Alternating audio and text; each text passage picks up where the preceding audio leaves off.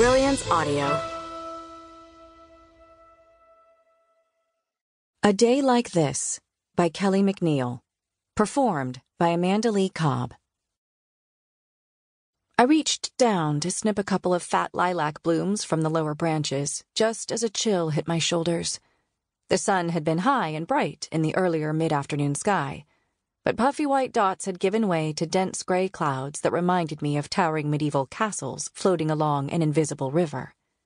If I looked long enough, I could almost see dark turrets in them and imagine an army gathering inside the fortress prepared to attack. Clouds were bigger in this sky than in other places, here under the giant blue dome above my hayfield home. The breeze picked up, blowing strands from my ponytail loose so they lashed in tiny pinpricks at the corners of my eyes.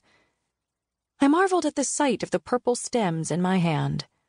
The first thing I'd done after planting the lilacs 7 years ago was apologize to them. It was only fair, because if anything was certain, it was that the spindly little stems were not in good hands and would never grow. If there were an opposite of a green thumb, it was mine, and they didn't stand a chance. It gave us a good laugh, and Graham had performed a comical eulogy for the poor things. I'd sprinkled water over the seedlings and wished them well. Lilacs were kind of a thing for me. When I was a child, there had been tall lilac bushes near my house, growing wild and mostly unkempt throughout an otherwise gray city neighborhood. They hovered at the edges of cracked sidewalks, overgrown, weedy things ignored by just about everyone until they created an aggravating blind spot at the end of a driveway, or scratched at a window, at which point they were trimmed back or cut down altogether, leaving an unsightly trunk of tough brown sticks poking out of the ground, too difficult to remove without considerable effort. But in the springtime, their fragrance perfumed the air with sunshine, while giant blossoms of pale purple and white dotted the bushes in the dozens, promising the arrival of long summer days. The old neighborhood grouch at the end of the street once caught me with a pair of scissors, reaching up on tiptoes to snip off a few stolen blooms.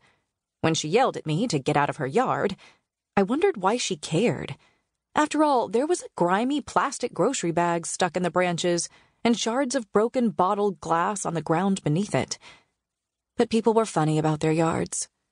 I'd clutched the flowers tighter and taken off running. Once home, I hoisted myself up onto the counter to retrieve a glass, filled it with water, closed my eyes to breathe in the scent, and placed the treasured flowers in a makeshift vase as a gift for my mother. The flowers had forever reminded me of clean sheets and fresh air and hope. When Graham and I bought this place, we nicknamed it the Yellow House, after the color of the wooden siding, and then spent a considerable amount of time standing on all sides of it, heads cocked to one side, imagining where on earth to start. There was no landscaping to speak of. And when a house sits on 10 acres in the middle of an endless field, you really tend to notice such a thing.